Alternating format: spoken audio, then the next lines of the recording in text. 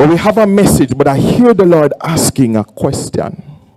And I don't know if we're going to go in on the message this morning, because the Lord has been speaking. And the question I hear the Lord asking is, why have you stopped fighting?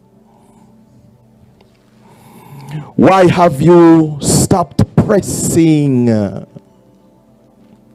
Why have you stopped stepping forward? Yeah, man, keep that flowing. Keep it flowing. The Lord is asking you this morning, you have come so far.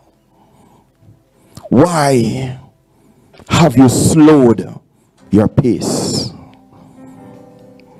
The Lord is saying this morning, Fellowship Tabernacle Portmore, friends and family tuning in online, the Lord says now is not the time to stop. The Lord is saying now is the time to run like you've never run before. Now is the time to obey like you have never obeyed before. Now is the time to walk in boldness like you have never done before. Now is the time.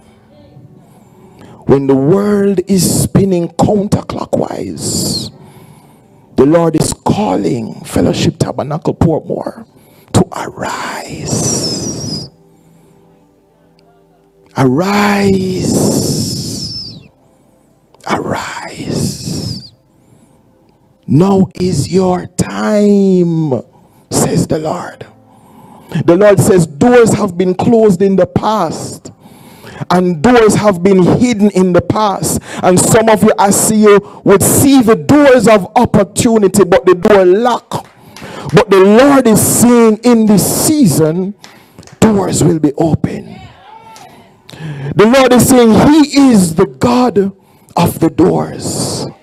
He is the God of the doors of opportunity. He is the God of the doors of provision. He is the God of the doors of deliverance. He is the God of the door of peace. The Lord is saying, come, walk through my doors.